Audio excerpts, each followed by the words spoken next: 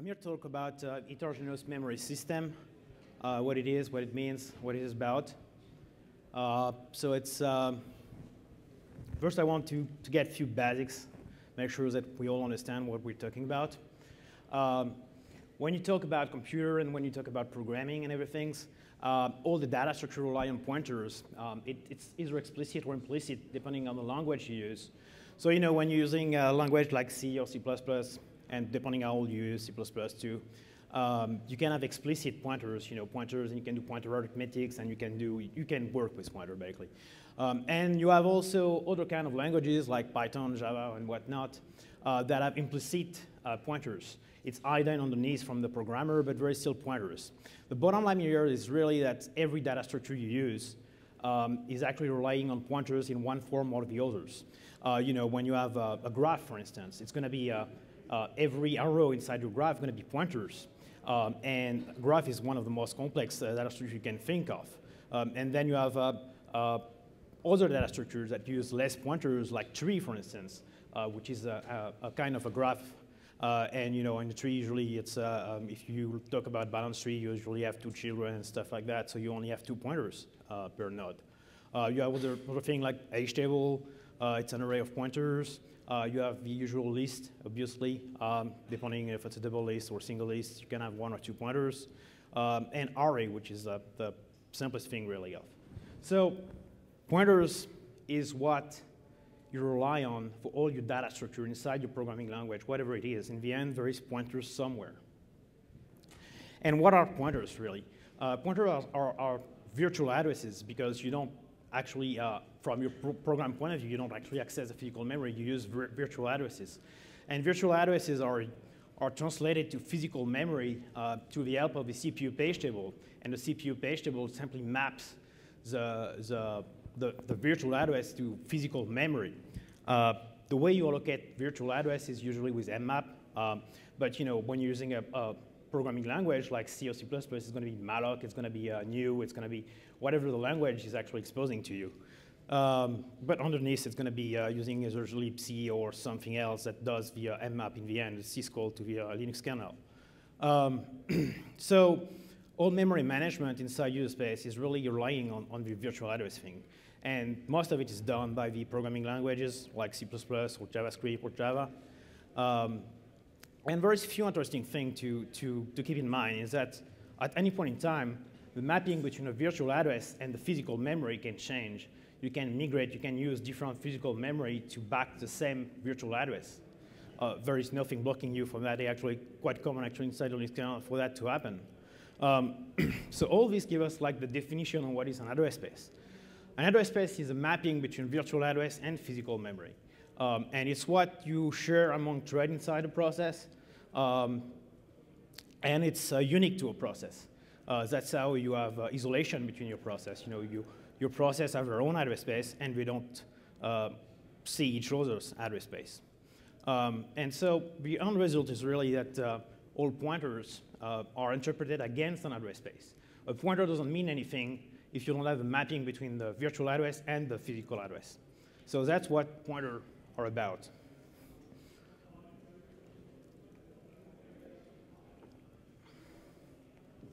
Now, there is an issue. When you have multiple address space inside a single process, and that's what is the most common thing today still when you use devices like GPU or FPGA. They have their own page table, they have their own address space. That does mean that pointers for a GPU on FPGA is not the same thing as the pointer you have on your CPU. It doesn't mean the same thing. Simply because the virtual address on your device will point to different physical memory than the one you use on your CPU. And this one address space per device is kind of becoming a bigger issue. When it was API like OpenGL and stuff like that, it's not much an issue because most of the time the address space is actually hidden from the application point of view, and we don't really rely on pointer, we rely on higher up construct, and so we don't really see the pointer things. And so nowadays with compute becoming really big things, you can see the address space, the GPU physical address space actually trickling down inside the programming application through things like OpenCL or CUDA, where you actually expose the address space to the application itself, so that the application becomes aware that it has a GPU address space, a CPU address space, an FPGA address space, and so on and so forth. And what it means really is that data structure you create actually are only meaningful against one of the address space. So if you create a data structure on your GPU, that data structure can only be actually used by the GPU. You cannot use it on the CPU because the virtual pointer, all the pointer inside the data structure are only meaningful for the virtual address at which you're actually using. And what it means is really that sharing data structure between your CPU and your device is becoming really tedious and really complex. You need special handling, you need to use a library, or you need to do really crazy things. And to give you an idea, this is an example of a double linked list. At the top, you have the one address space, the CPU thing. You know, the thing you're really used to, what you expect basically when you add an entry to a list, you just update the next pointer, the previous pointer, and you update the data structure that way.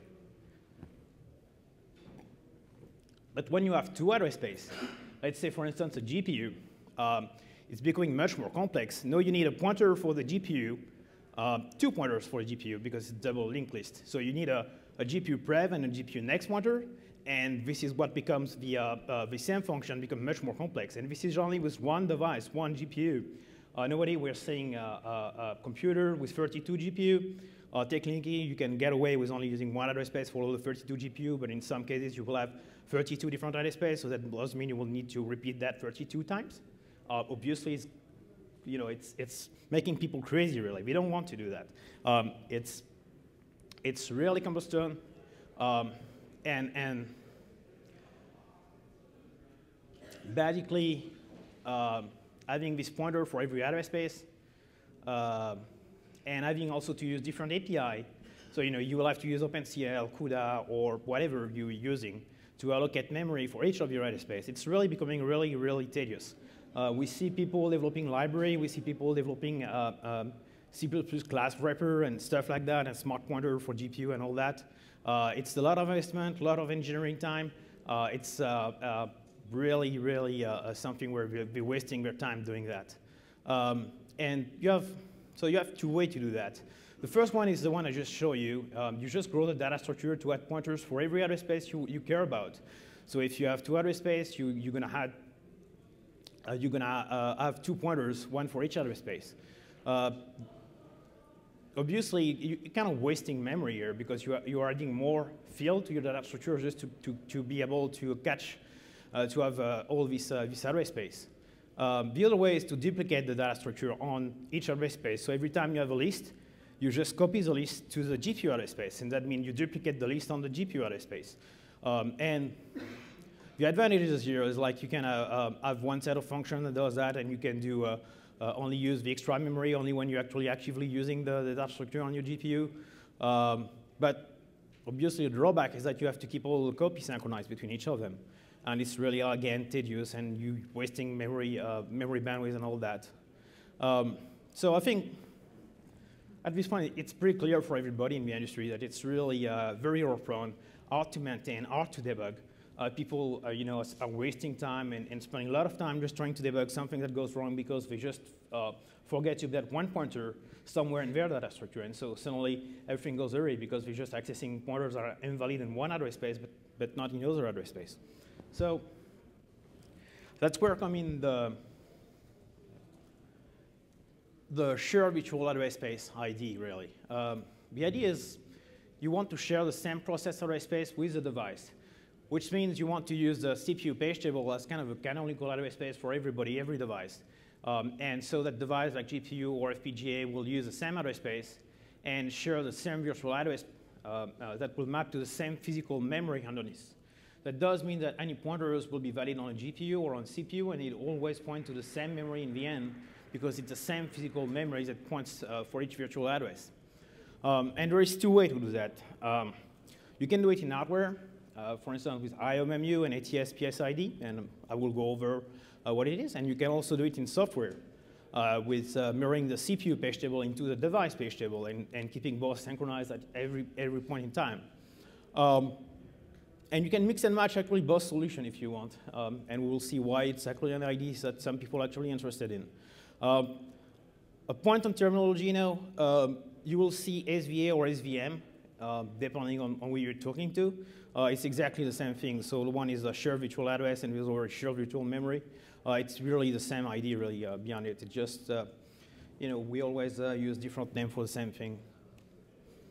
So SVA with hardware is using IOMMU, and you have two things really. You have the address translation service, and you have the process address space ID.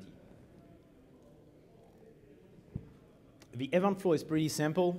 The device requests a virtual address translation, the ATS, against a given PSID, against a given process ID. The IOMMU maps the PSID to a given CPU page table. The IOMMU then will walk down the CPU page table and will look up what is the physical address for the virtual address, exactly as your CPU is doing when it's walking down the page table on the CPU. It's the exact sometimes, often on most CPU, existing CPU, it's actually the exact same silicon underneath that is actually used for both, for IOMMU and the CPU. Then the IOMMU reply to the device, giving the device the physical address corresponding to the virtual address that was requested at the first step, and then the device directly use the physical address for any more memory access.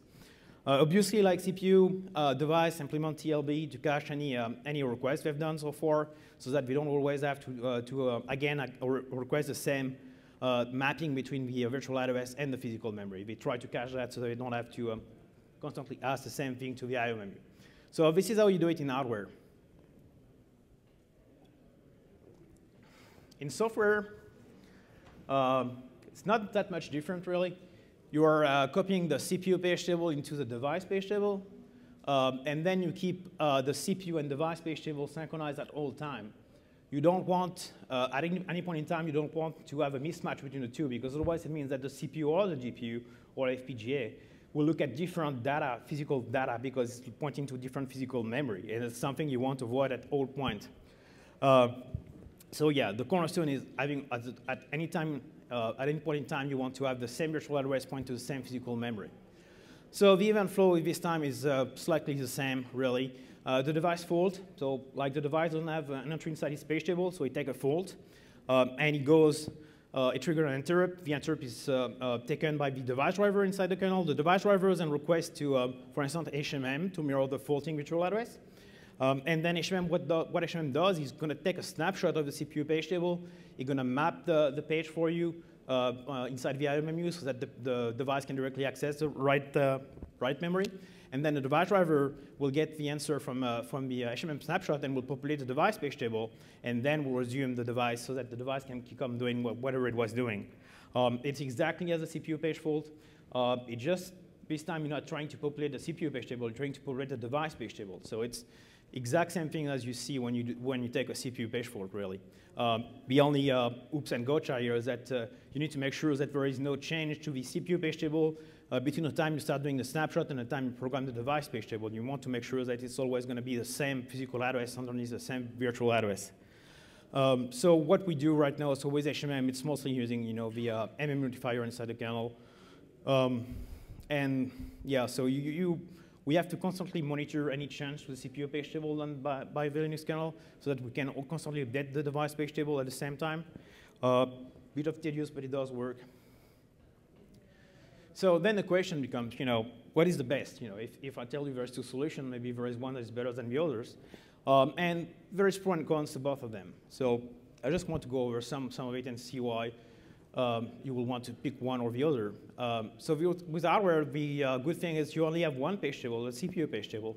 And it does mean that you don't waste more memory. It also means that at any point in time, you're sure that you have the same virtual address that points to the same physical address because you only have one place where that information is. You also don't need to have too much code inside the kernel. Enabling hardware solution only takes about 20 lines of code inside a driver. Assuming obviously your device needs to be able to support all this because it's all hardware. So it's a new PCI Express protocol, or it's a new CAPI, or it's CCIX, or whatnot. There is still a couple of things that are kind of an issue here. You can only access memory that is accessible by the CPU. And on some platform, you also have a limit on the number of active PSID, active process ID. So it used to be 8 process IDs and go to 16. I think most of the platform are 256 process ID. Often what you do, you recycle the PSID. So when a process is not active, actually, so you swap out the process and you associate the process with a new PSID. But it's still kind of can become a limit in some cases when you have a user with a lot of process running at the same time. With the software solution, the good thing is that you can use actually device memory. And just a footnote here, PCI Express is not cache coherent, which means that CPU access to device memory through the PCI Express bar is actually undefined inside the PCI Express specification. So what happened is undefined. You can access it as I/O, and so it will depend on the platform and how I/O is defined. And most of the time, this is very loose how CPU do what they define inside the platform. So there is no standard way with PCI Express, and I will get back to that. There is no limit on the number of processes. But the issue is that you have multiple page tables. You have the CPU page table, and you will have a page table for every single device you have. So you can have, if you have 32 GPU, you're going to have 32 page tables, plus CPU one. Synchronization can be cumbersome. It's a lot of boilerplate code, so it's done by HMM inside the kernel. Kernel is doing most of the thing, and driver only have to provide a couple of callbacks so that to keep things running. But you still need quite a lot of bits of driver code to achieve all that. So, like I'd say at one point, you don't have, you can share the both solution at the same time. You can mix the hardware and software solution, assuming your hardware can actually do that. So you can have the device use the hardware solution for the same range of virtual address. And simply because you actually use a device page table, inside the device page table for every entry, you say use the hardware solution or use the device page table entry. So it's like a flag inside the device page table. You need hardware support for that, but it's something you can do, and a couple of devices actually can do that. Whether we're going to do it or not is another question. One of the nice things when you mix and match both things is that you can actually use the device memory. So you can have both, the best of both worlds, basically. You can also do a few things that are kind of interesting. You can reserve some range of your virtual address space for devices only. For instance, if you have a compute application that also have Vulkan or OpenGL running on the side, you want to reserve some chunk of address space, virtual address space for Vulkan or OpenGL or any other API you have that actually doesn't expose address space. And you only need to populate the device page table for virtual addresses that you want to use on the device when you want to use device memory. So device memory. Why I'm making so much of a big deal about device memory? It's kind of mind-blowing. So the IAM bandwidth on device memory is 800 gigabyte. It's byte. You haven't seen nowadays, I think we just announced the next generation is going to be 1 terabyte.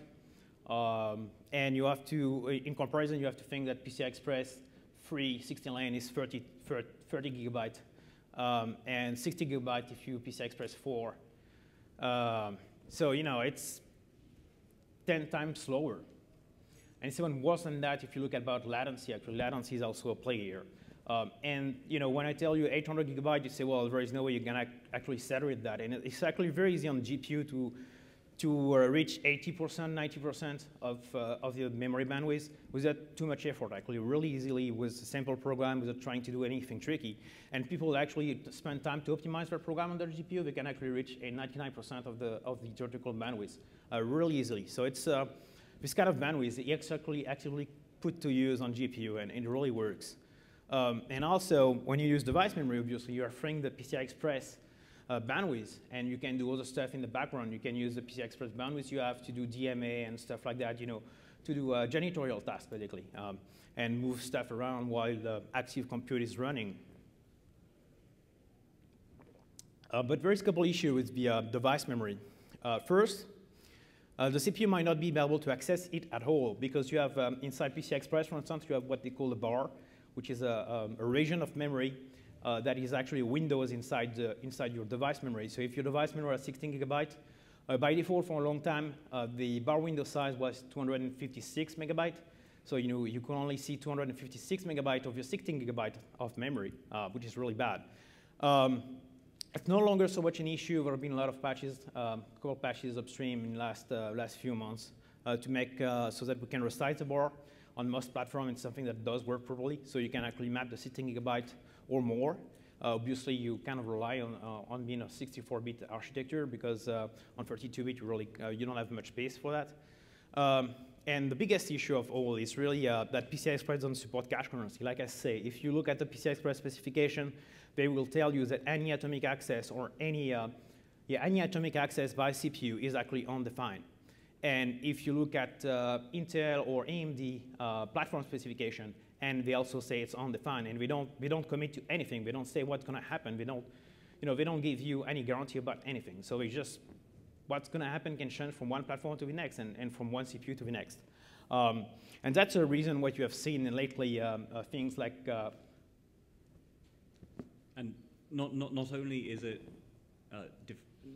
written that it's undefined, the results actually are undefined. Yeah. If you try this on a real CPU, it doesn't work.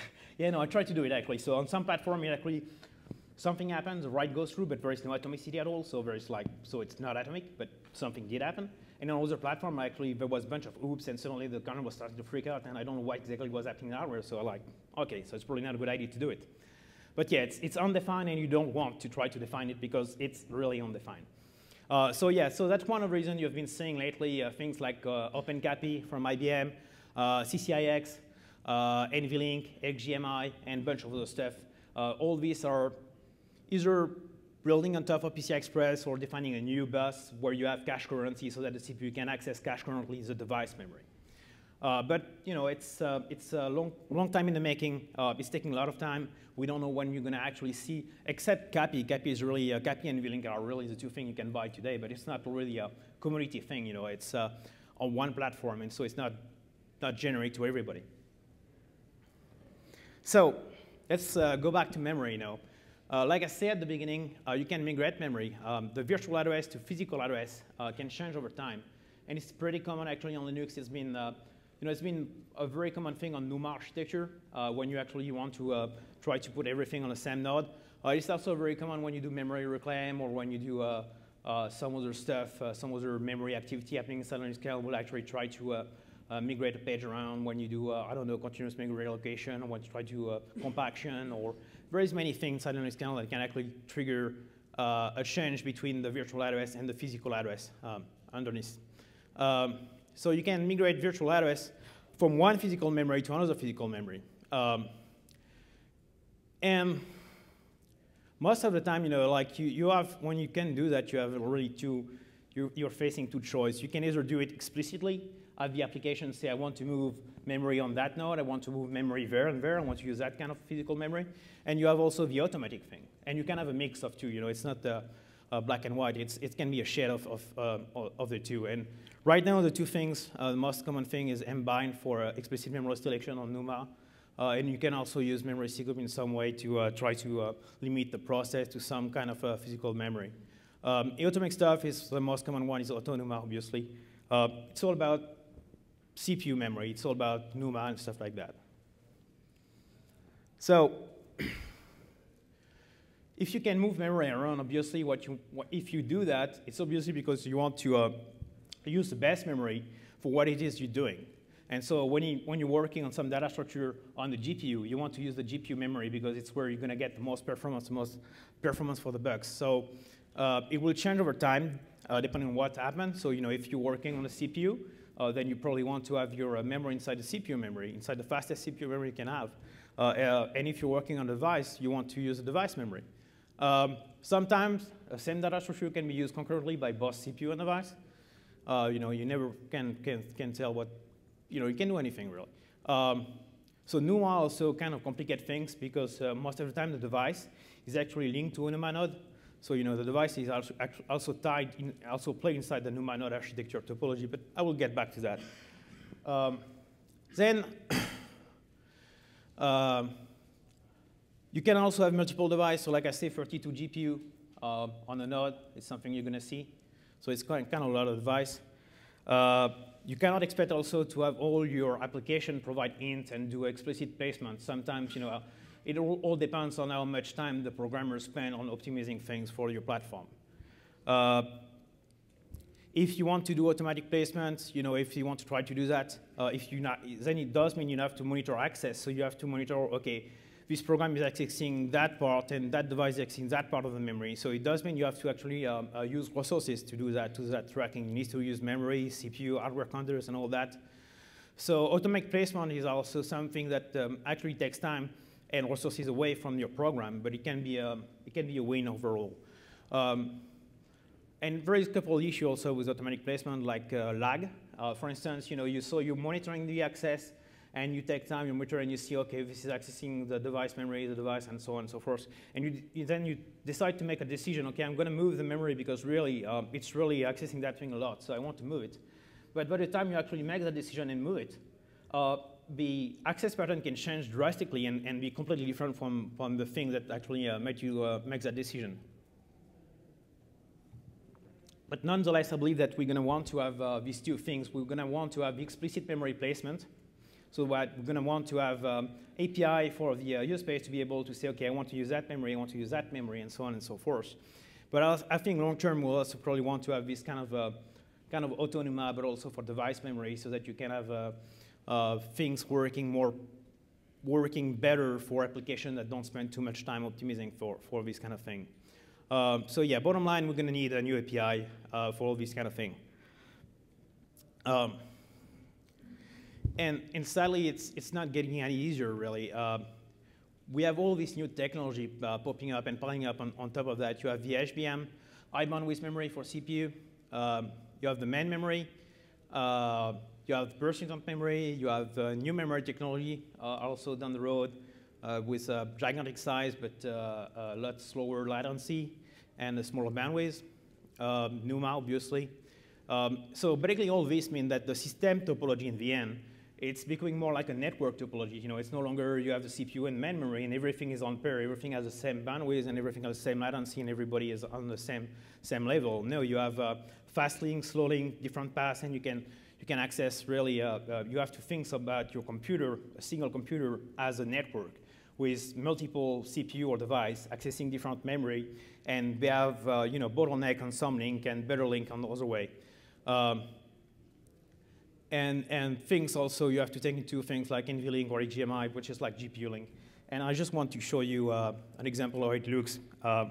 So this is a kind of a two-socket architecture with two GPU. So on each socket you have the PCI Express root bridge, and then each GPU is connected to the root bridge on each socket, and you have the CPU interconnect between the two sockets. And then you have also a GPU link that links all the GPU together. So you can have the GPU links at 400 gigabytes per second, and the PCI Express link at only 30 gigabytes per second. So obviously, when you have a GPU working on the same thing, you want to use the GPU link and not use the PCI root bridge and then CPU interconnect and go to the other PCI root bridge and then go to the GPU. You want to use the GPU link instead of using the other path. So it does mean that you have to select which path you want to use, and you want to select the best path for whatever you're doing. And you can use the other slow path for doing janitorial tasks or background things. And this is a simple example. You have to think about 32 GPU and GPU connected not on par with each other, but with more complex graph actually than this one. So where are we at really? At this point, we have IOMMU with ATSPSID. It's on all platform really. You can see it on ARM. AMD, Intel, PowerPC. We have HMM for the software solution. We also have HMM that does allow you to use device memory. And you have HMM that helps you to migrate memory around. We have a few things missing, like I say. We need a new API for memory placement. MBind just doesn't cut it because you cannot really support device memory with it. We need a new way to expose the system topology to user space because the system topology is becoming so much more complex than what it is. It's a graph now, really. And a graph with links that have different property. Yeah, you want also to allow device to access each other memory, peer-to-peer between device. There is a session about that later this week. And you want stuff like automatic memory replacement. Really, the bottom line here is that we're trying to blur the boundary between the CPU and device. We want, obviously, it's a trend inside the industry. You want to be able to use GPU or FPGA or whatever to use it for what it's good at. So you have one part of the application that's going to use a CPU because the CPU is good for doing that thing. And for another part of the application, you're going to use a GPU or an FPGA or whatnot, or a DSP, because it's a lot faster and you get better performance of it. So that's pretty much it. That's the status of everything.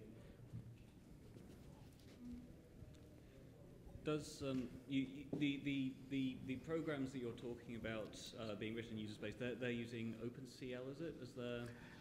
Frankly, right now, I would say 90% of the industry is using CUDA. If you talk about GPU, is there a call in CUDA to allow the programs to do explicit memory placement? Yes, but the issue with CUDA right now, with the public version of CUDA, is you have to use CUDA malloc. So you cannot use malloc or new memory, or you cannot use mmap memory. If you have a device driver with HMM, and let's say you have HMM and CUDA, next future version of CUDA, I don't want to, like, I'm not NVIDIA, so I don't want to talk to it, but like, at some point, the switch is basically, you switch away from CUDA malloc to malloc or mmap, and you have this new API, Syscall API, that is kind of mbind. And replace mbind, and you just do bind my memory to GPU memory, bind that range of virtual address to GPU memory. But yeah, right now inside CUDA or OpenCL to have the same thing. Inside OpenCL, you can say, I want to use that memory, or I want to use this other memory for a range of virtual address that actually allocated by OpenCL or CUDA, depending on whatever you use. Okay, I'm just trying to avoid the situation where we're constructing an API that we think is good, but is hard for user space programmers to use, it turns out in the end. So if there's already an API that user space programmers are using, I would like us to be able to implement that efficiently. Yeah.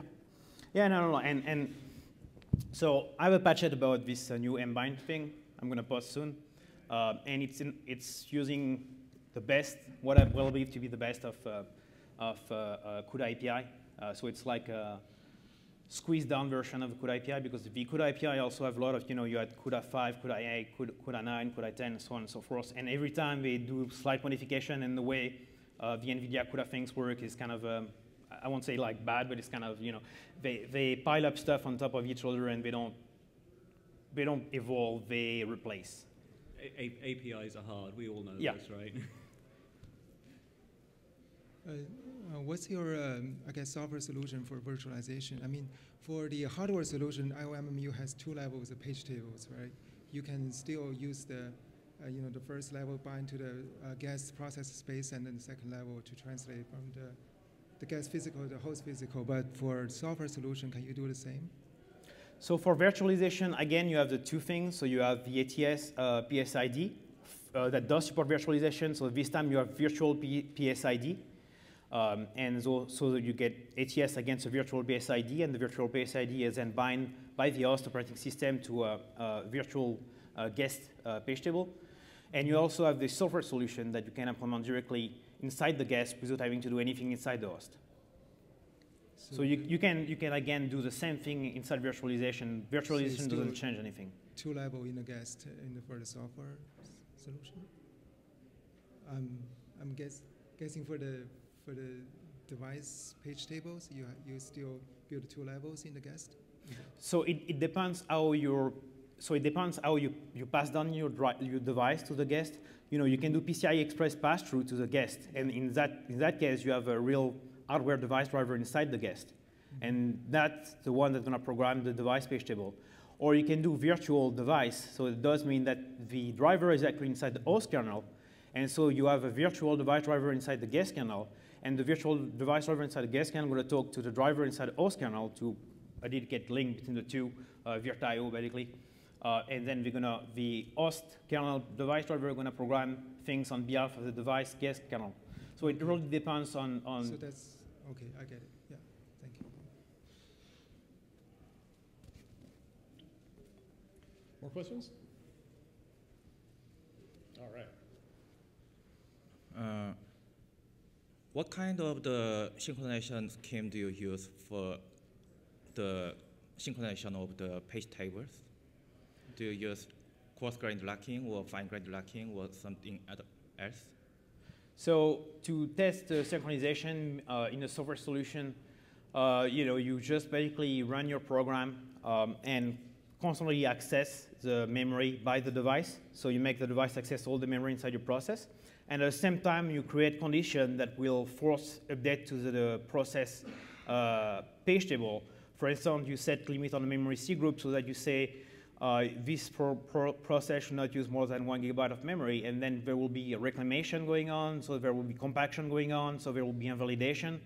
You can also, I also have sometimes a kernel module that I use that just basically is mean to other process, so I give you PID, and you're going to trigger migration for that process randomly, so that it can test against my main process and see if it keeps running and keeps doing the thing it does, it's supposed to do.